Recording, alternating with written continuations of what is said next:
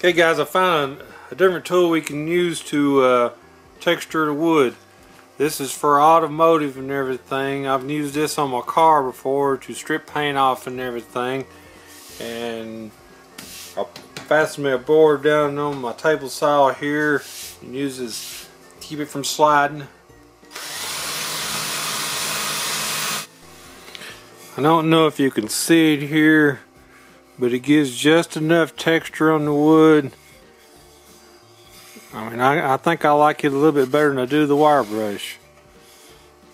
So let's take this piece and stain it then.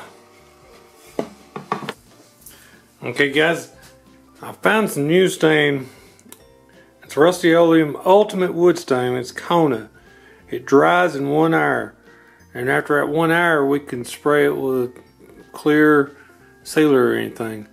So, I mean, I love the men wax, but you know, you have to wait several hours before you can do that. And I've tried this right here already on something, and I love it. And I don't even have to.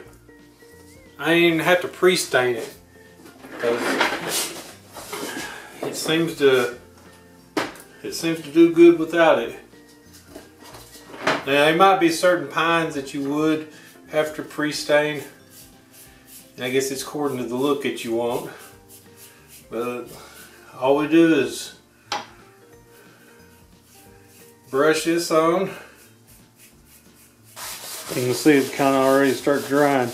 You don't want to let it dry completely without wiping it off.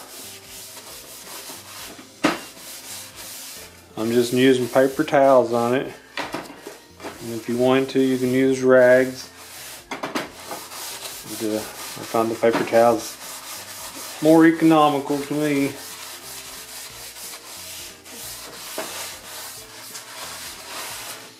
Then you just have to let it set and dry for about an hour. So let me get the rest of these wiped off, and I'll get back with you. Okay, this is what the stain looks like after it's dry and everything. I hope you can see it. It's got this nice texture to it. And I love this Rust-Oleum Kona stain. I like the brown texture to it and everything. I think I like it better than the dark walnut now.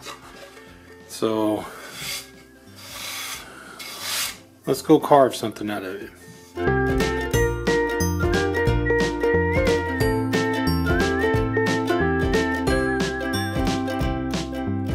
Okay, I done the texture and everything. I done it with a 1/4 inch ball nose.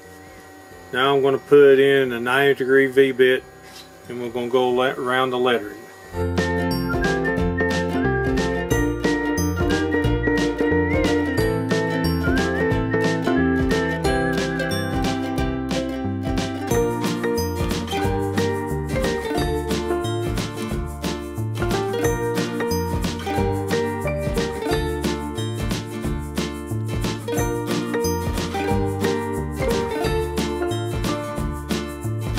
Okay, now that we got the V-carve done, I changed out, put a 1/4 inch end mill in there, and we're going to go around and just barely knock off the roughness.